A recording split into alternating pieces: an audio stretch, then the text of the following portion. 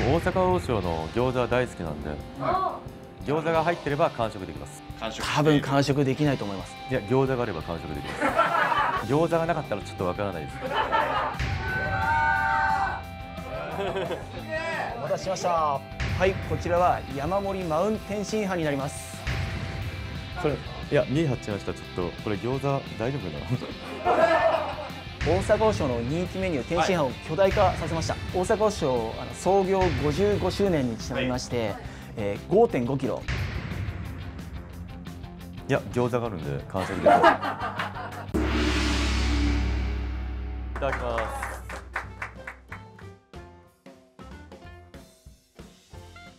まずは餃子から。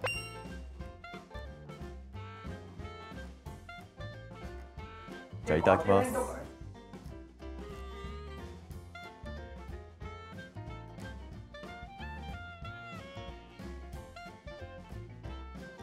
うまっ。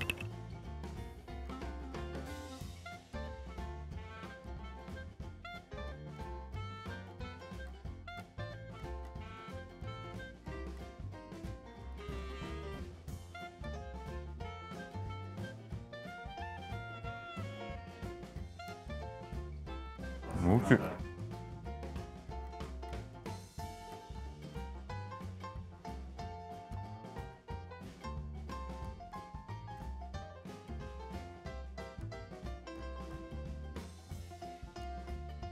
普段はパーソナルトレーナーをやってます。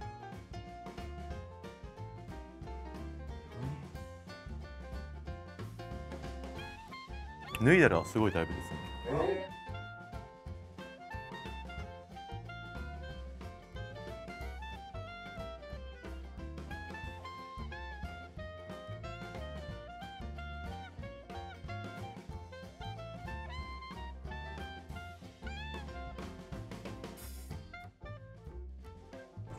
これは全部合わせて 5.5 人前になります。出た。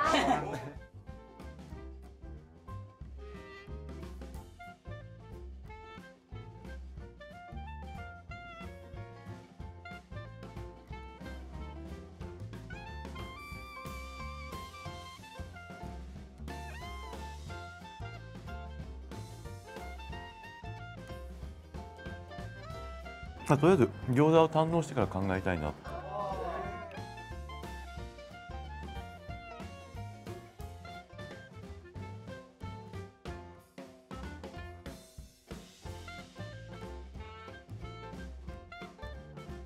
王将さんの餃子が一番美味しいですね。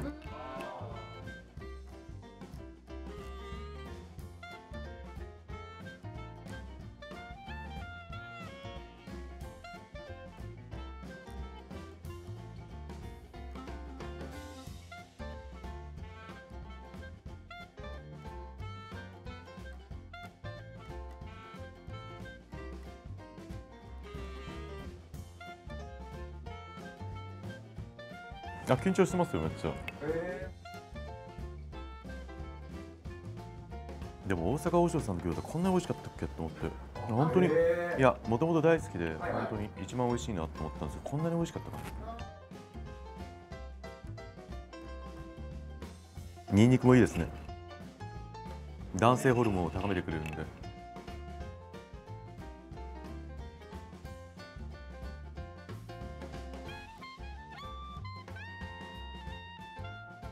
これなんか途中からめちゃくちゃニンニクが強くなりましたよ、これ。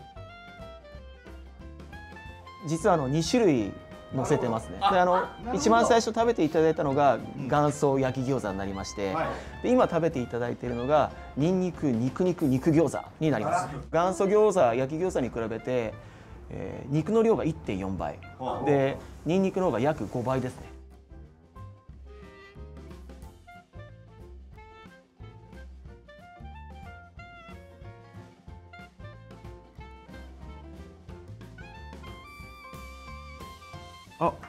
ニンニクマシマシ、何でしたっけ？い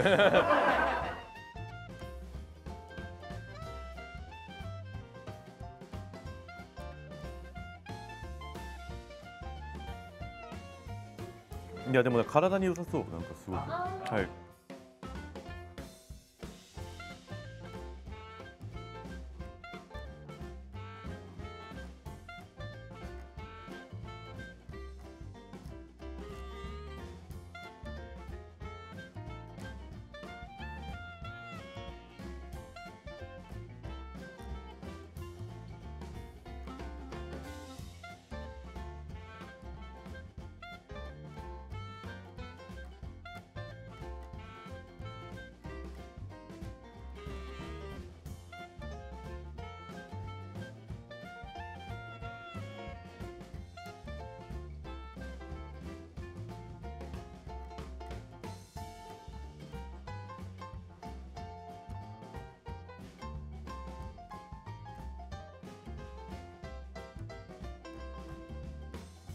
俺好きなものからいっちゃうんですよね。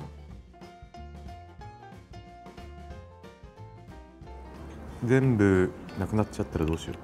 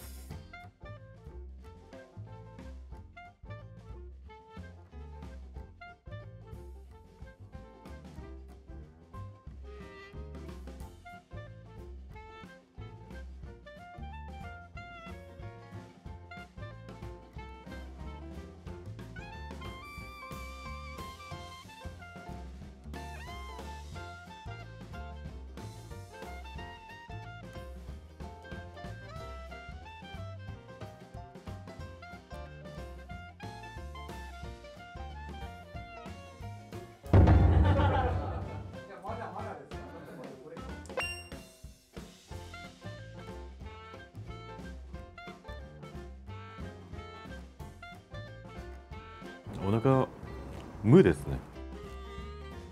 では無です。漢字で無です。英語でゼロ。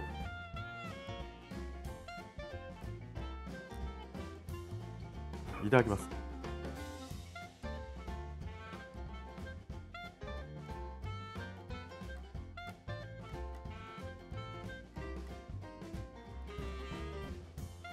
めちゃくちゃ美味しい。美味しいけど、めちゃくちゃ美味しいです。五目チャーハン。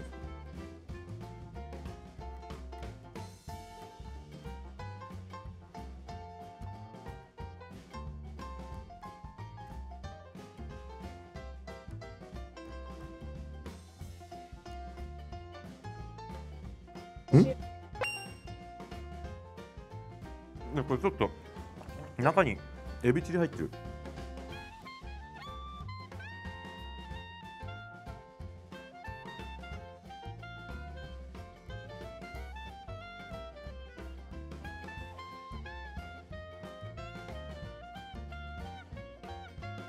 今回も55周年というところで、エビを55尾、重量も 550g です。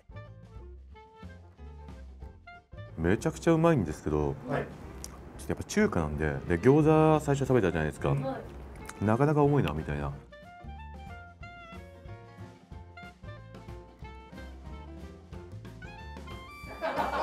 ちょっとペース配分間違ってた。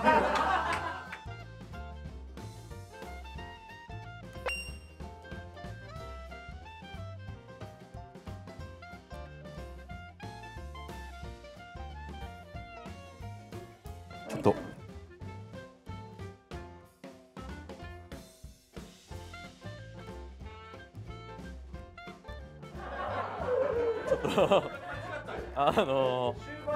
油がちょっと。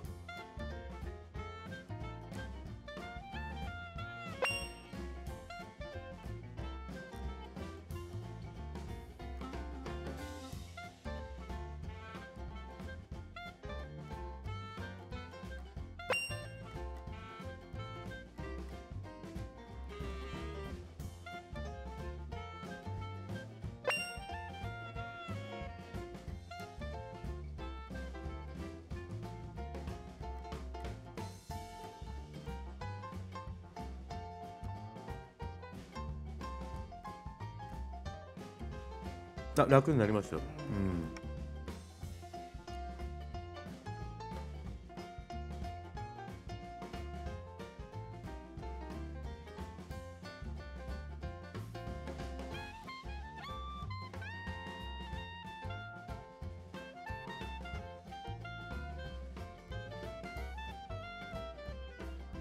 これもですね、55周年にちなんで米チャーハンを 5.5 合ですね。5.5 合。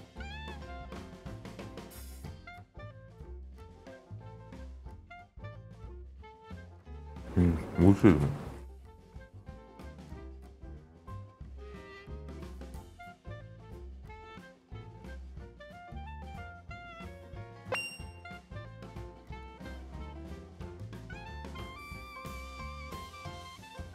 こっからじゃないですか、その正念場というか。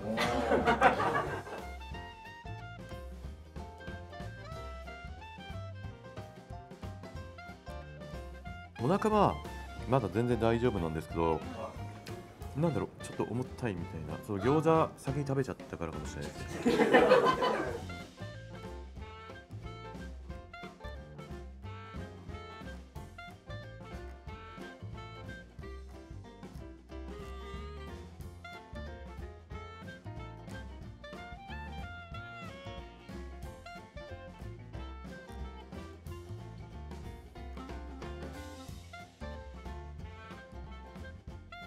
もともと食べる方なんですけど、なんか去年の12月頃に唐揚げの大会に出てみたいなと思って、で出たらなんか優勝できちゃったんですよ。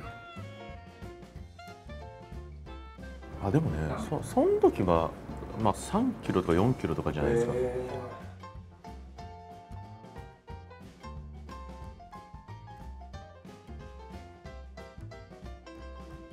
いやでも、いやフードファイターの方たちってなんか僕の中で雲の上の存在っていうか、すごい人たちばっかりだから絶対無理だよ、プロだから思ってたけどね、ひょんなことからこんな感じになっちゃいましたね。なんか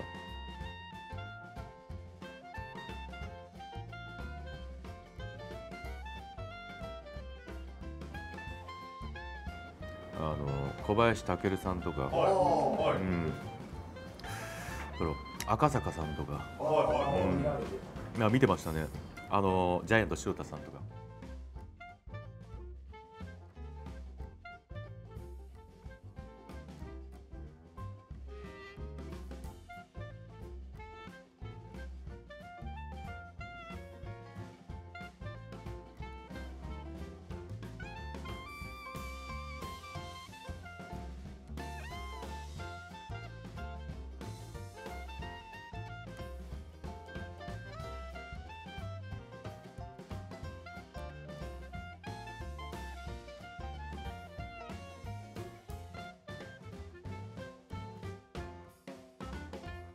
負けない自信しかないですね。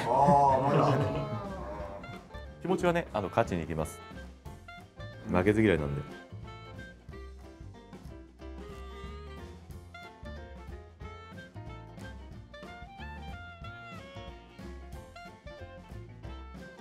めちゃくちゃでかいですよこれ。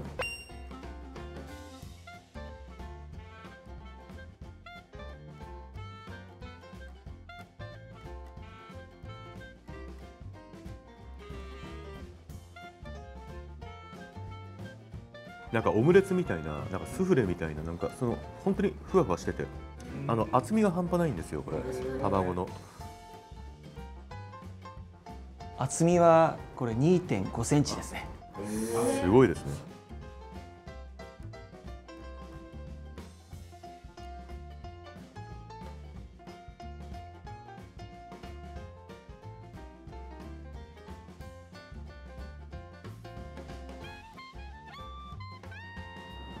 美味しい。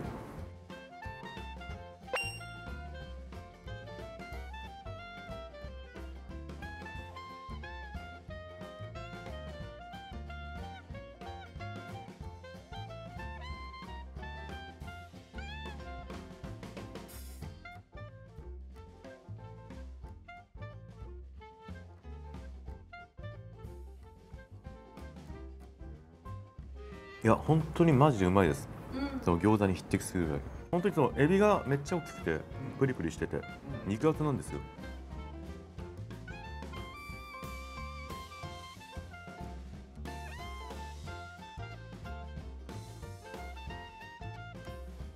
お腹がまだわからないんですけど、もうただ美味しすぎて胸がいっぱいです。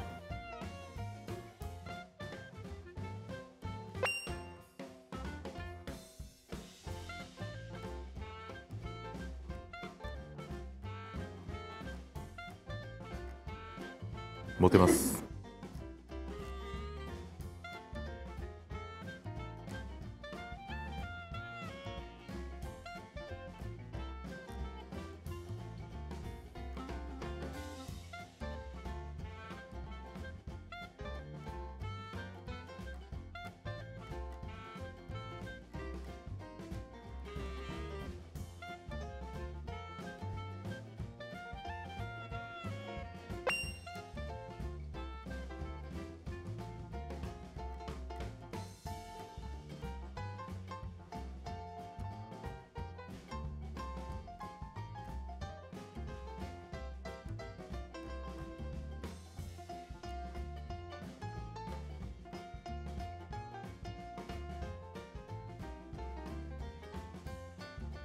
このぎっしり詰まってるんですけど、そうそうなくなりそうかな。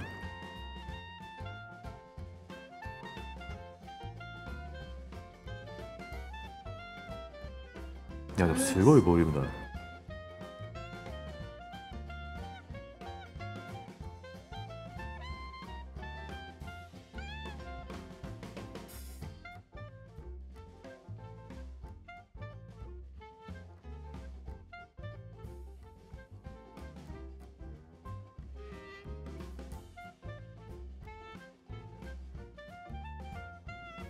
初めて買った CD ですか？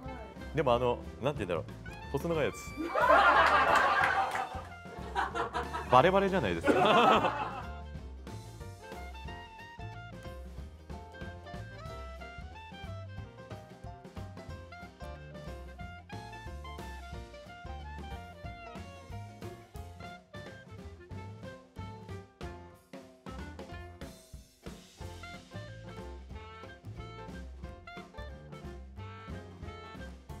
エビチリが完食ですか、この2尾で。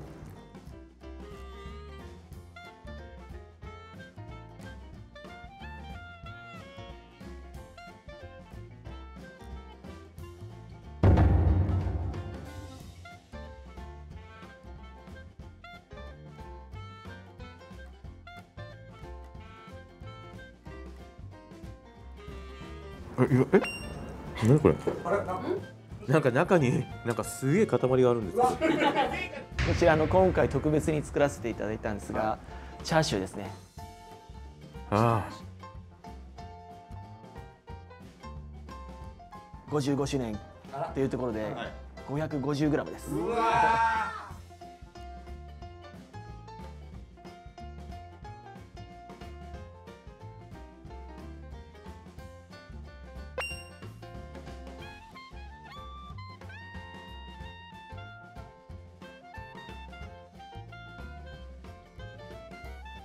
めちゃくちゃ柔らかいですね。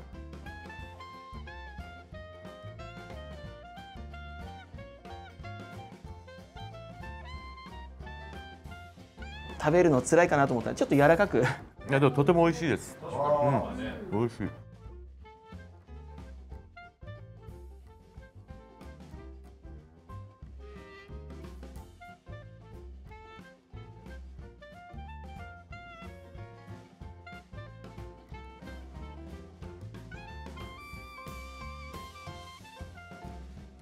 うまい。餃子の次の次ぐらいですね。じゃあレタスが3位だったんですけど、レタスが今4位に変わりました。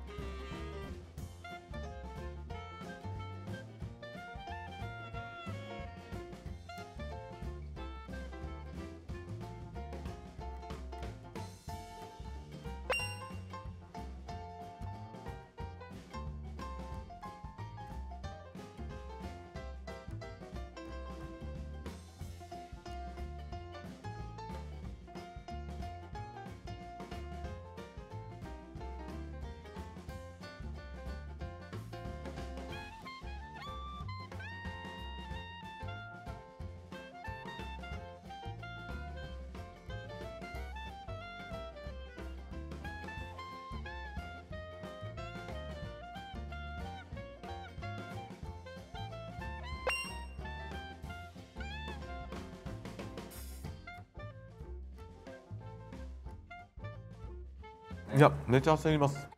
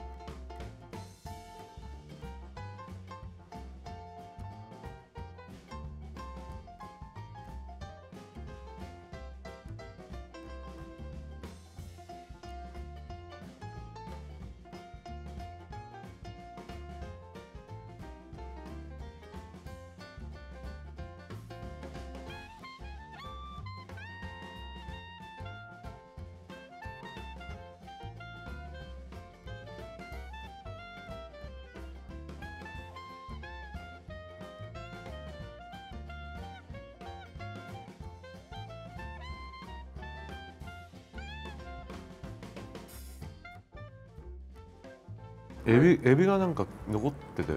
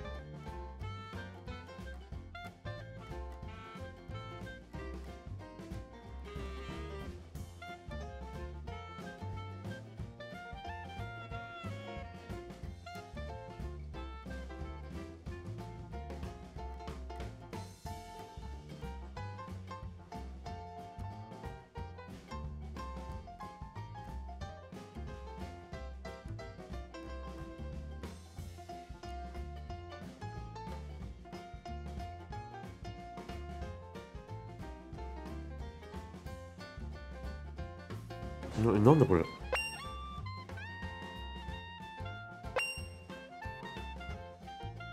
こちら唐揚げになります。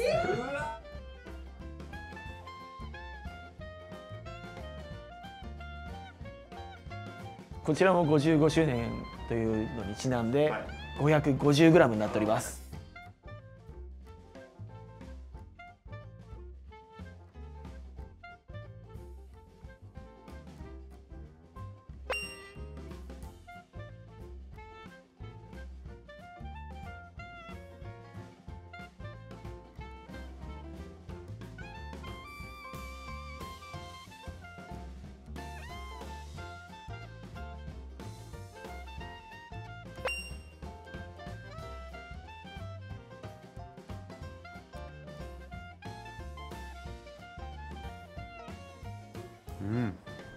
でかっ。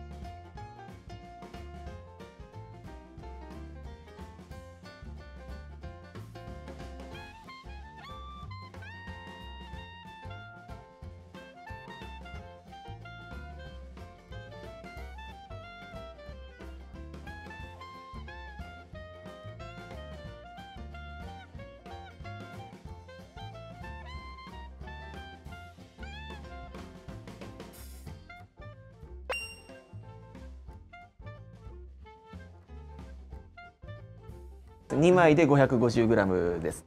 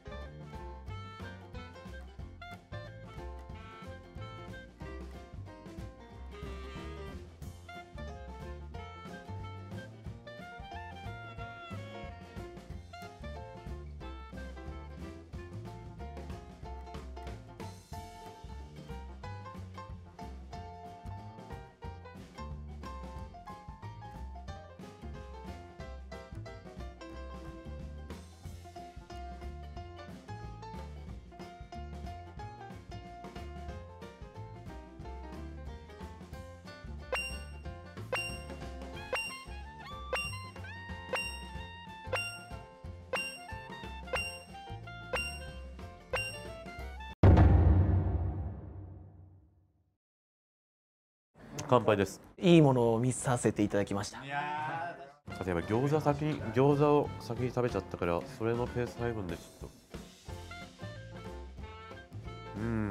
いや単純にすごい難しいチャレンジだなって。皆さんがすごい話をたくさん振ってくれたんで、楽しくなんか味わえたかなって思います。はい。